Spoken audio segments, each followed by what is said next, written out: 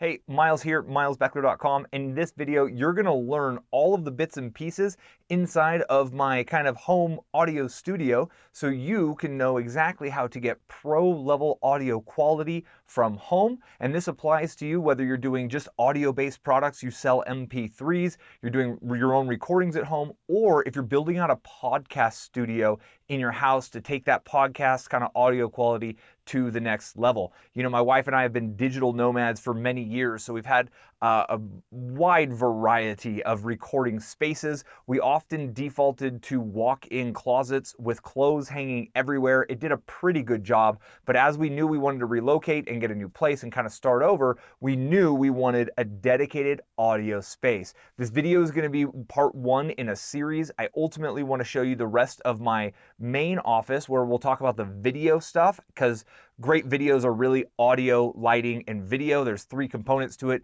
but to make it digestible, I wanted to break it down and focus on the audio only. So we're going to talk about everything we use here in our audio studio. I'll also kind of let you know how or what adaptations you need if you want to bring a laptop into the mix, because when we record in here, we don't use a laptop, and it's all going to make sense soon.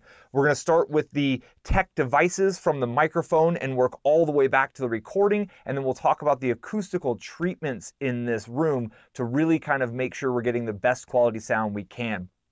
Now, it's very difficult, and I would go as far as saying impossible, to improve the sound quality of a rubbish recording. So the moment of recording, the device you're using to obtain that vocal wave frequency is the most important step in the process. If your microphone sucks, then the recording is going to suck, and there's nothing you can do on the computers to make it better. Some people might be able to tweak it a little bit. I'm not that smart, and ultimately, you got to start with a quality recording device. We're using the Shure SM7B broadcast microphone. Shure is an internationally recognized brand. Rock stars have been using the Shure. I believe it's the SM58 microphone. Man, Green Day, like all those bands I used to go watch in Berkeley and San Francisco back in the day, NoFX, they all rocked Shure microphones. This is the same microphone that Joe Rogan uses, the most downloaded podcast in the world. And honestly, this is stuff you'll find inside of broadcast, like actual like radio studios and broadcasts. This is a broadcast level microphone. This is not a hipster fancy podcaster microphone, but it's the best microphone for podcasting and for audio recording. You're going to get a really, really rich sound. Now, this is hooked to what's called a boom stand. You can kind of see it here. Sorry, we'll get into the black kind of behind me here. And it allows the microphone to move in many different orientations, and that allows us to get it positioned right where we want it. And obviously, we're going for enough distance to where we're not popping our P's with plosives, and this microphone picks up just a really broad sound, so it doesn't need to be super close, and it gives us a little bit of freedom inside of this room. Then the next item in the line is what's called the cloud lifter, and it's this little box, and what the cloud lifter does is it actually boosts the signal. Now, this thing does not have its own power. It's simply plugged into the two microphone cables, which are XLR cables. Everything runs on XLR. I'll talk about that a little bit more in a second. The cloud lifter, so this microphone is known to be a little bit weak, and you don't want to have to bump up your gain in post-production because you can get a hiss noise. This device increases the sound signal to the next leg, and it does so without adding any kind of weird sounds, any hissing, any white noise in the background. I read that some people were like, you don't need it, you do need it. I got it. I'm so thankful that I got it. And this is the exact match stuff we're using in my office as well. We duplicated it out for this room so I don't have to carry it back and forth. So the cloud lifter is the next one. And by the way, a link to everything is going to be down below. I'll even have a link pop up here in the corner for you, so you can click that. It'll open a new tab. And I've got it all itemized to the exact items for you because there's some different makes and models, etc. So from the cloud lifter, the next question of where it goes depends on whether you're going to record to your laptop directly or to a recording device. Now, in my home office, in the office where I do my videos, I'm recording directly into my laptop. My laptop is the item that kind of puts the actual waveform together and creates the file for me. The reason I do that in there is because I've got the video element involved and my laptop just stitches them together seamlessly, very, very easily for me. The reason we don't use a laptop in here for our professional level recordings is I don't want the fan noise from a laptop being on to potentially kick on, because the microphone would pick up that sound. So for my videos, I don't care, but for our professional level stuff that we sell, we eliminate that. So part one, we're going to look at how this plugs into a laptop. I got this device. It's made by Focusrite. It's the Scarlett S2i2. Focusrite Scarlett 2i2. It's the newer generation. It has two XLR inputs here. There is one that has only one XLR input. This would allow me to hook up both microphones to my laptop with my video, so I could actually do a live recording podcast where we're both using these production level microphones. I haven't done that yet, but I wanted to buy the device that gave me that ability if that's something I do in the future. And this is an audio input device.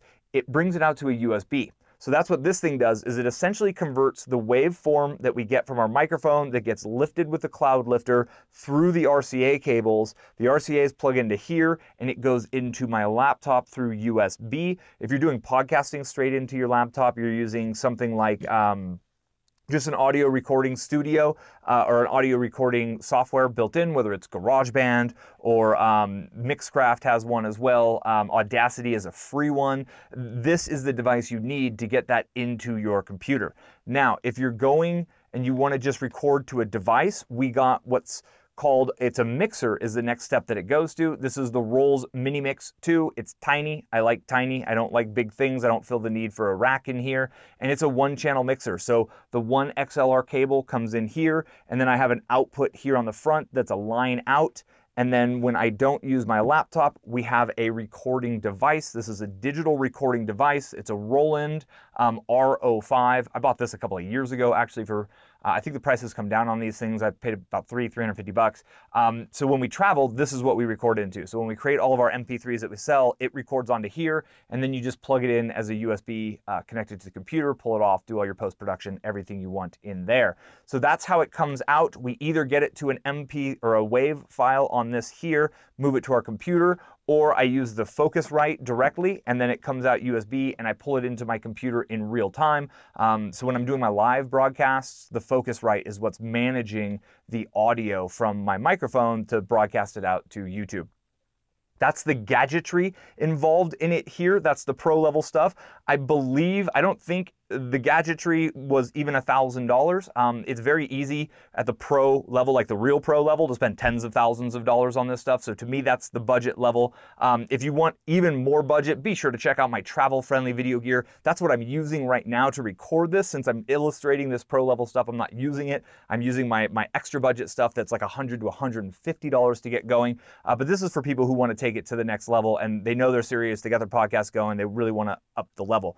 The next and last thing we're going to talk about in this video is what's called acoustical treatments to the room. Now, this room is off of the main bedroom, and it is the size of a small walk-in closet. I assume it's about 10 feet wide this way and about 8 feet wide this way, and it's got a couple of weird angles and some shelving built in here. So one of the challenges is reverberation, and a lot of us call it echo. Technically, it's reverberation. It's those flat walls. It's all the flat surfaces. Even this tabletop's quite flat, and I do adjust this when I'm recording.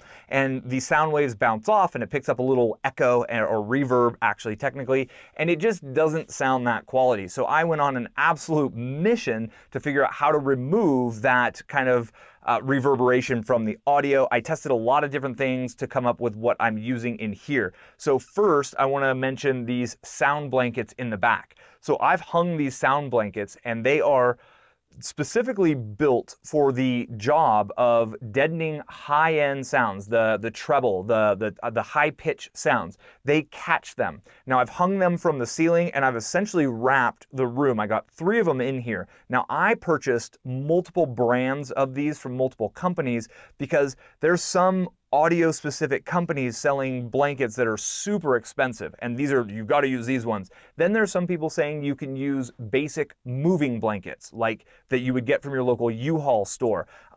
So the moving blankets are a little too thin and they're shiny on the surface. And what that means is when they're shiny and they're lightweight is they're actually reflecting a lot of the sound. Now these ones that I've gone with are extremely heavy. They're like 10-pound blankets each, and they've got little eyelet hooks, so it's really easy to put in some little hooks and hang them up. I remove mine in my office. I hang them and remove them every time I'm recording a video to let in natural light when I'm not recording. These were fantastic. The ones I found on Amazon ended up being about $50 each. The super pro level ones were like hundreds of dollars each. It was actually quite ridiculous.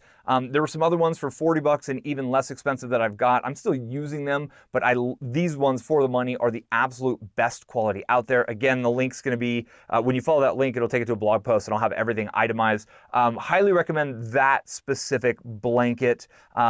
If you really are on a super tight budget and you can't do 3 or 4 $50 blankets, moving blankets, cheaper moving blankets would be an option that you could go with. It would be better than just having the reflective walls, but I really think it's worth investing to the next level. One other thing, when you hang those, it's really important not to hang it against the wall. There's about a 6-inch gap behind this. So there's space, there's a little air catch back there. And what happens is the sound waves hit the blanket, then they have a little trap of air behind that. They bounce off the wall behind it, they hit the air gap again, and that effectively kills that sound wave so it doesn't make it all the way back into the microphone. Keeps it nice and quiet. Then for the shapes in the room that aren't easy to cover with a blanket, I got these super simple foam acoustic treatments, and I've just put them all over the cabinetry and the little sections of walls that don't fit right.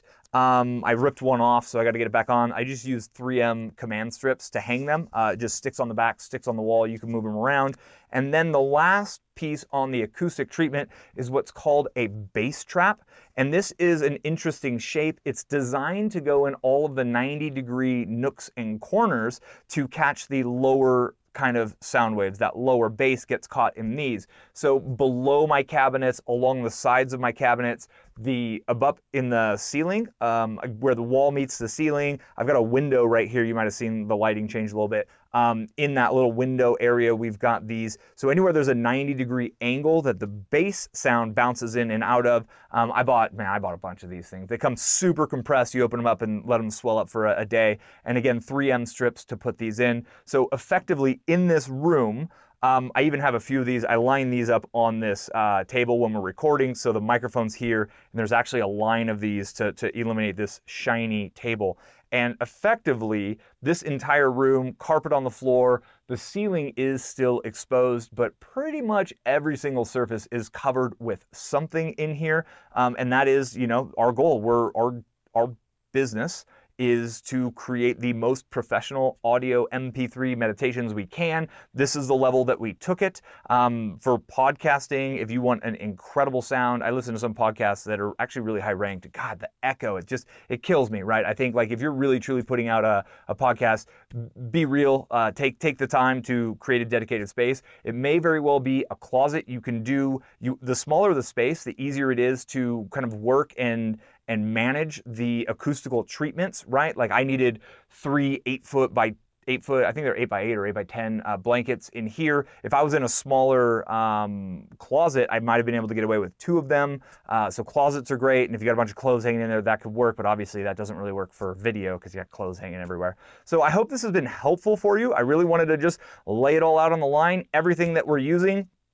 Personally, for me, the Miles Beckler brand, I'm all on this Focusrite. I'm all on running everything through a USB. I don't mind having my potential fan running on my laptop because I need to run the audio video together, hence me needing it to run an audio interface that does go to MP3. And that said, if you're recording something that is just, you're selling the MP3, you're doing vocals, you're literally like doing music or something, you would run through a mixer and you pull out to some sort of digital audio recorder.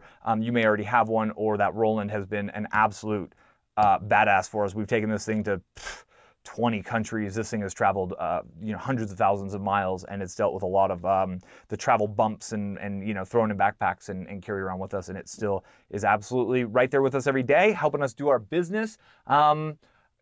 That's it. That's what I've got. So I hope this was helpful for you. If you like the video, give me a thumbs up. If you have any questions about what I went with. Oh, one more thing I didn't mention, XLR cables. It's a specific type of cable for professional level audio. It's a 3-pin. You need 2 of them in order to go with this setup, because one of them goes between the mic and the cloud lifter, and the other one goes between the cloud lifter and either the amp or the audio input device.